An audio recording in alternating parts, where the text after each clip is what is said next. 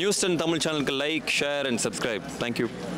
Madam, the 24 craft ku sangha irukku adala number இல்ல 24 கிராஃப்ட்டுக்கும் வந்து ஒரே பர்சன் போய் சங்கத்தில் வந்து மெம்பராக இருக்க முடியாது. ஒவ்வொருத்தரும் ஒவ்வொரு டிபார்ட்மெண்ட்டில் இப்போ ஒரு டைரக்டராக இருப்பாங்க, ஒரு ப்ரொடியூசராக இருப்பாங்க, ஒரு கார்டு எடுப்பாங்க.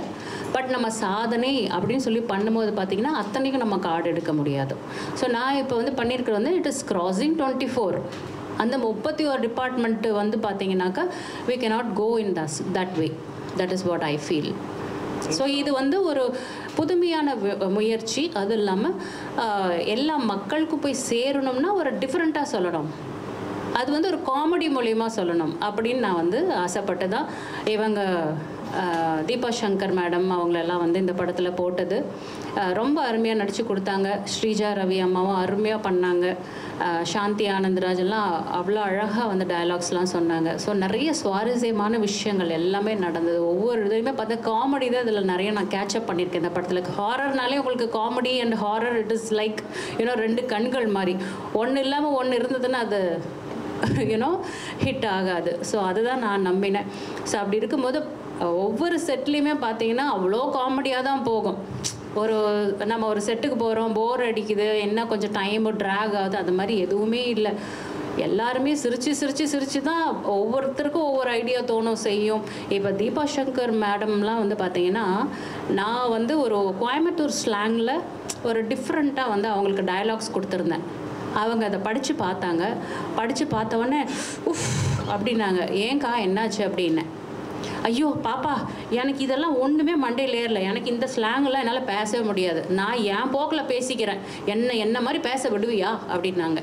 நான் சொன்னேன், அக்கா இங்கே இருக்க ஸ்டோரி நீங்கள் மாற்றாதீங்க, நீங்கள் ஸ்லாங் நீங்கள் உங்களோட காரைக்குடி சேர்ந்தவங்கன்னு நினைக்கிறேன்னா ஐ டோன்ட் நோ ப்ராப்பர்லி.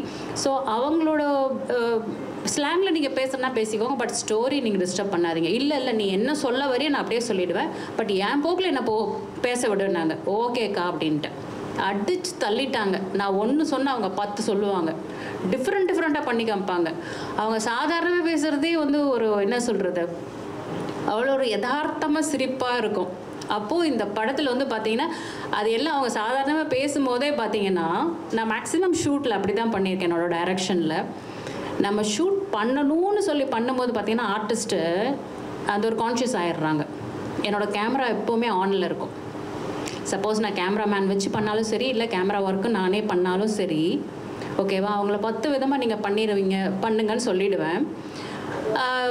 இந்த மாதிரி தான் வேணும்னு சில இது இருக்கும், ஒரு கோட்பாடும் இருக்கும் இல்லையா ஒவ்வொரு ஸ்கிரிப்டுக்கு. அதை நம்ம சேஞ்ச் பண்ண முடியாது. பட் சில பிளேசஸில் we can compromise with the you know acting skills on slangs and சில இடத்துல நம்ம விட்டு கொடுக்க முடியும். அந்த மாதிரி இருக்கிற பிளேசஸில் நான் என்ன பண்ணுவேன்னா, நீங்கள் உங்கள் போக்கில் பண்ணுங்கள் அப்படின்னு விட்டுடுறது. அப்போ அந்த கேமரா ஆன்லேயே இருக்கும்.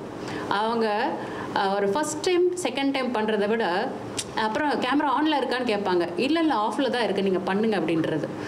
அப்போ அவங்க பண்ணுவாங்க பாருங்கள். 3rd 4th டைமில் பார்த்தீங்கன்னா அவ்வளோ ஒரு இயல்பாக அவ்வளோ ஒரு அழகாக இருக்கும். அது பார்த்திங்கன்னா நடிக்கிற மாதிரியே இருக்காது, ரொம்ப சூப்பராக இருக்கும். அப்படி தான் வந்து பார்த்திங்கன்னா நிறைய சுவாரஸ்யமான விஷயங்கள்லாம் நடந்தது. ஒரே கேலியும் கிண்டலும் கூத்தும் அப்படி தான் ஷூட்லாம் போச்சு. ஸோ எங்களுக்குள்ளார ஷூட்லேயுமே பார்த்தீங்கன்னா இப்போ என்னோடய ஷூட்டில் நடித்தவங்களாம் கூட இங்கே வந்திருக்காங்க. ஸோ அவங்களுக்கும் நான் நன்றி சொல்லிக்கிறேன் இங்கே வந்ததுக்கு. ஸோ அவங்களெலாம் கூட நீங்கள் கேட்டு பாருங்கள். நம்ம ஒரு டைரக்டர் மாதிரியோ அந்த ஒரு இதெல்லாம் எந்த ஒரு பேரியர் எதுவுமே இல்லை.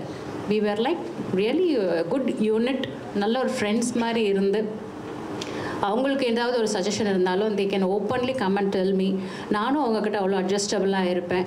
நல்ல ஒரு ஃபேமிலி மாதிரி தான் போச்சு. நல்ல ஒரு என்ன சொல்கிறது ஜாலியாக. So we always used to sit have food together. அது மாதிரி தான் இருந்தது. ரொம்ப நல்ல ஒரு என்ன சொல்கிறது எக்ஸ்பீரியன்ஸாக இருந்தது. காமெடி தவிர்த்து மெசேஜ் தான் ஒரு இம்பார்ட்டன்ட் மெசேஜ் நான் சொன்னேனே முன்னாடியே. தகுதிக்கும் திறமைக்கும் வாய்ப்பு எல்லாத்துக்குமே கிடைக்கணும். அந்த வாய்ப்பு வந்து உங்களோட திறமையை அடிப்படையாக கொண்டு தான் இருக்கணுமே தவிர மற்ற விஷயங்கள், மற்ற டிமாண்ட்ஸ், மற்ற பணமோ ஓகேங்களா அதை வச்சு இருக்கக்கூடாதுங்கிறது தான் இந்த படத்தோட ஒரு கருத்து. ஏன்னா நம்ம எல்லாராலையுமே ஏன் சாதிக்க முடியாமல் போகுது? Because people are demanding in different ways. சில பேர் பணம் கேட்குறாங்க, அவங்க கேட்குற பணத்தை நம்மளால் இன்வெஸ்ட் பண்ண முடியாது, ஸோ அப்போ நீ ஹீரோ இல்லை. ஃபீமேலாக அதுக்கு தனியாக டிஃப்ரெண்ட்டாக ஒரு டிமாண்ட்ஸ், ஒரு லிஸ்ட்டே இருக்குது. இப்போல்லாம் மேலுக்கும் நிறைய டிமாண்ட்ஸ் இருக்குது. ஸோ இது முடியும் முடியாதுன்னு சொல்லிட்டு எல்லாருமே விட்டுட்டு போயிட்டே இருந்தா அப்புறம் எப்படி நம்மளோட பேஷன், நம்மளோட ஆசை, நம்மளோட கனவு, அதை நம்ம சாதிக்கிறதுக்கு தான் நம்ம இந்த உலகத்தில் வந்திருக்கோம். ஸோ கடவுள் நம்மளுக்கு இந்த மாதிரி ஒரு ஆரோக்கியமான உடல், ஆரோக்கியமான ஒரு மனநிலை, நம்மளுக்கு ஒரு கனவு, ஒரு ஆசை, இதெல்லாம் பண்ணணும், ஜெயிக்கணும் அப்படின்னு நம்ம நல்லா இருக்கும்போது நம்ம இப்போ செய்யாட்டி எப்போ செய்யறது? எத்தனையோ பேர்த்துக்கு இந்த பிளெஸிங்ஸ் கடவுள் கொடுக்கலையே. கை ஊனமாக இருக்குது, கால் ஊனமாக இருக்குது, கண் இல்லை. அப்படி இருக்கவங்க கிட்ட கூட போய் பாருங்கள், எவ்வளோ மோட்டிவேஷன் நம்மளுக்கு கிடைக்கும்.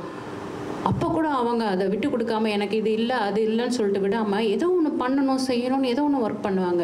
அப்போ கடவுள் நம்மளை இவ்வளோ நல்லா வச்சுருக்காரே, நம்ம ஏன் பண்ணக்கூடாது அப்படின்ற ஒரு விஷயத்தை அடிப்படையாக வச்சு நம்ம பார்க்கும்போது யாருக்கும் டிமாண்டிங் எதுக்கு போடணும்? இங்கே நம்ம எல்லாருமே நம்மளோட ஆசைகளை, கனவுகளை சரி பண்ணிக்கிட்டு தீர்த்துக்கிட்டு போகக்கூடிய ஒரு கனவு காணும் ஒரு பையாக தான் இங்கே வந்திருக்கோம். அந்த பையை நிரப்பிக்கிட்டு தான் நம்ம இங்கேருந்து போகணுங்கிறது தானே ஒரு கான்செப்ட். அப்போ இன்னொருத்தருக்கு மேலே இன்னொருத்தர் ஒரு ரெஸ்ட்ரிக்ஷன் போடுறது, டிமாண்ட் போடுறது, அதெல்லாம் இல்லாமல் ஒரு திறமை, ஒரு தகுதி அது இருக்கா, எல்லாத்துக்கும் வாய்ப்பு. இப்போ எந்த ஒரு இண்டஸ்ட்ரி போனாலும், எந்த ஒரு வேலை வாய்ப்புக்கு போனாலும் அவங்களோட படிப்பு பார்க்குறாங்க, ஓகேவா? அவங்களோட எஜுகேஷன், குவாலிஃபிகேஷன், எக்ஸ்பீரியன்ஸ், அதை பொறுத்து அவங்களுக்கு வேலை கிடைக்குது. ஆனால் ஃபிலிம் இண்டஸ்ட்ரியிலையும் அந்த மாதிரி வரணும். இப்போது அவங்களுக்கு ஒரு திறமை இருக்கா, அவங்க இங்கே படிச்சுட்டு வந்திருக்காங்களா, அங்கே படிச்சுட்டு வந்திருக்காங்களா, நீ பெண்ணுங்கிறதுனால இதை பண்ணு, நீ ஆணுங்கிறதுனால இதை பண்ணுங்கிற அந்த ஒரு டிமாண்ட்ஸ் இருக்கக்கூடாது. இப்போ எப்படி ஒரு டிகிரி வாங்கியிருக்கீங்க, அதை வச்சு தான் அப்ளை பண்ணுறீங்க.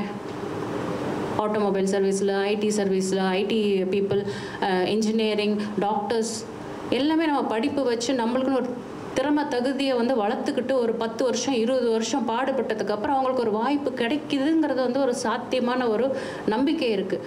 ஃபிலிம் இண்டஸ்ட்ரியில் there is no stable.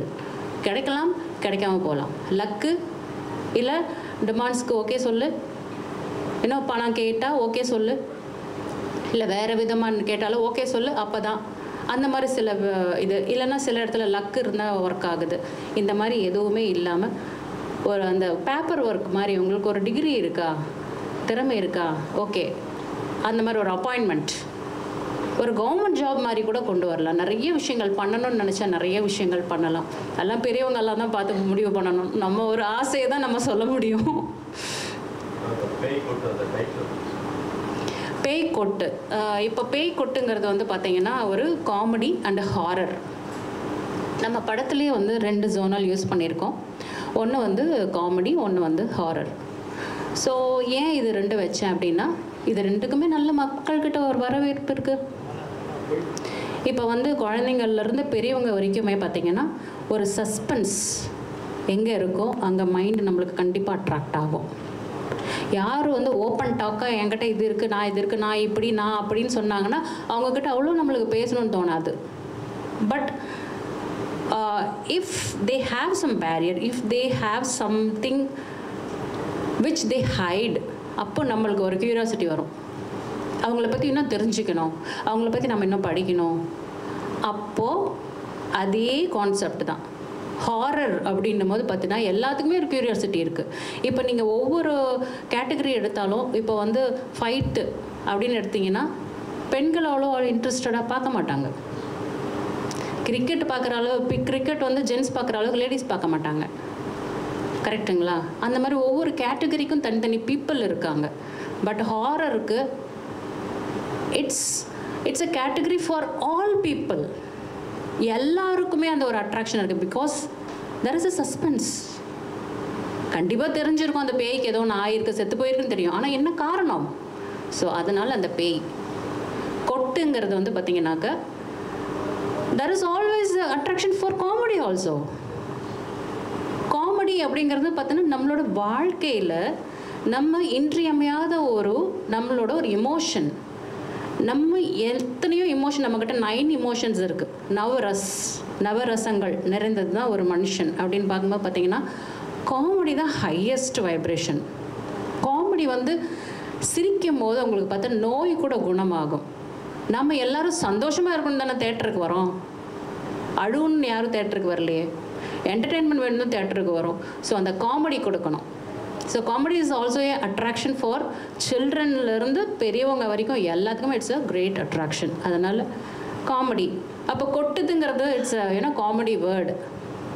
So அதை நம்ம கொட்டுது, இவன் என்னை கொட்டிட்டா, இவன் என்னை அடிச்சிட்டான்னா நம்மளுக்கு சிரிப்பு, கொட்டிட்டான்னா கண்டிப்பாக சிரிப்பு வரும்ல. So in that way I fixed up these 2 words like பேய் கொட்டு. ஏன்னா இந்த படத்தில் வந்து காமெடி எப்படின்னா இந்த பேய் வந்து கொட்டுற மாதிரி இருக்கும், தப்பு செய்கிறவங்கள கொட்டுற மாதிரி வரும். ஆனால் இது ஒரு காமெடியான வேலை சொல்லியிருக்கேன். Hi, this is Minna. Like, share, subscribe. News 10 Tamil.